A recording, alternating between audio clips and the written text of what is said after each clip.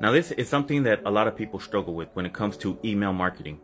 So a couple of tips that I can recommend is to tell your story in your emails and really talk about the benefits of your product or service instead of the features and how that product or service has benefited you. And also get on other people's email list and look at the type of emails that they're sending out.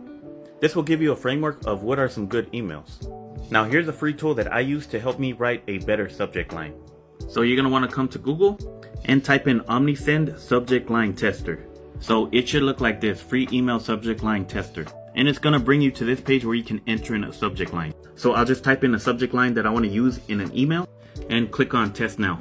And it's going to give me a score based on my subject line. And it's going to show you why it's giving you that score. So it has a decent character count. It has too many words in the subject line, and it's recommending that I use some helpful words. So if I were to make changes based on these suggestions, I would get a higher score. So let me make a couple of changes and then click on test now again.